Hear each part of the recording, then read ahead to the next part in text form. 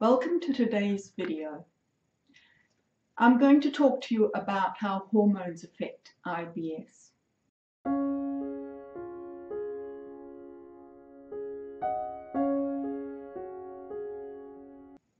First, let's look at the sex hormones. If you're a woman, you may already have noticed that your IBS symptoms are worse before and also during your period. Now, this is due to hormonal fluctuations. During the second half of the cycle, estrogen is lower for several days, whereas progesterone is relatively high at the end of the cycle, but then it drops off suddenly as well during your period, so both are low. So both women with and without IBS actually experience some intestinal discomfort during their periods when those hormones drop. But of course, those with us with IBS, we feel it much more acutely, as we know our bodies are more sensitive to all stimuli, especially the gut. Now, bloating can be worse in those with IBS in the second half of the cycle, just before your period.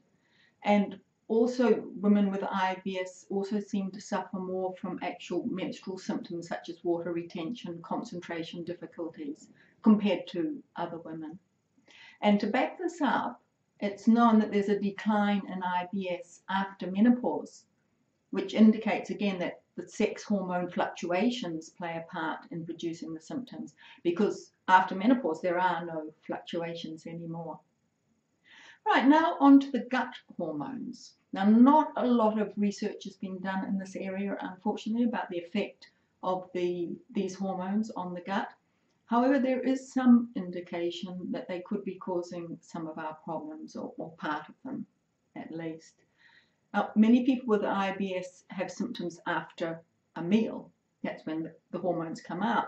So there's some evidence that IBS symptoms could be causing this abnormal activity in at least 3 of the gut hormones they've studied.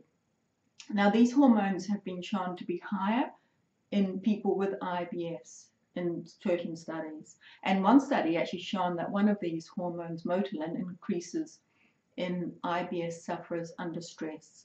So the abnormal behavior of these gut hormones is thought to play a part in both after eating and when under stress. And lastly, adrenal hormones.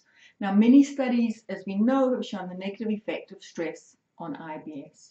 The adrenal hormone cortisol produces many of these changes which the stress causes in the body. And 2 research studies have reported that cortisol is unusually high in women, in particular with IBS. But there is another stress hormone, corticotropin-releasing hormone, and that may play a part.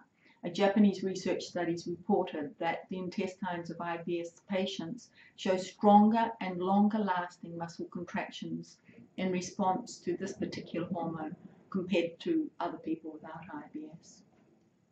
Anyway, much more research is required in all of these areas before any conclusions can be reached. And also, the thing is that these abnormalities may only be an intermediate step, since hormones are message chemicals. The source of the message may be somewhere else. So, as I said, we need some more research in this area, and you and I are not going to do it. Let's hope they get on with it. Thank you for watching, and goodbye.